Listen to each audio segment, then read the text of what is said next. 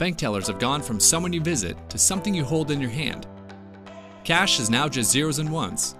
Big data is the new brick and mortar. But these improvements are outrunning the pace of financial regulatory reporting. So we asked, can the same technology speeding up finance increase the efficiency of the reporting system behind it? At R2A, the RegTech for Regulators Accelerator, this is our aim.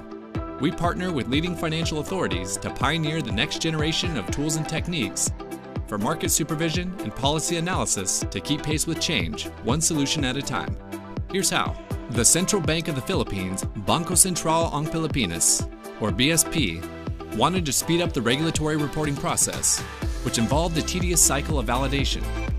As financial inclusion and digital innovation have grown in the Philippines, so have the data compilation challenges for banks and regulators. Previously, banks were tasked with an extensive and time-consuming validation process involving more than 240 reporting templates with 100,000 plus data points. The resulting delays and the scope for human error complicated BSP's data and statistical tasks. We partner with Compliant Risk Technology to prototype a modern API that requires minimal manual intervention to directly connect the databases of commercial banks with the Philippine Central Bank. A new processing engine quickly sorts and validates incoming data, cleaning it and sending it to a secure centralized database.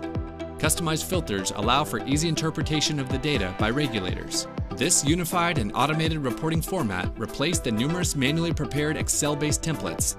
The same 7,000 data validation rules are still being applied, and processing time for bank submissions was cut from more than 30 minutes, not including manual validation, to just 10 seconds each.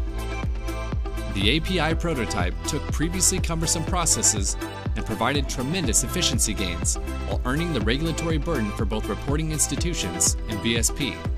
Adoption of this approach, combined with greater use of machine learning, promises to yield even more benefits, including improved supervision and policy responsiveness, better tailoring of monetary policy to the economy, and greater access to financial services for millions of citizens.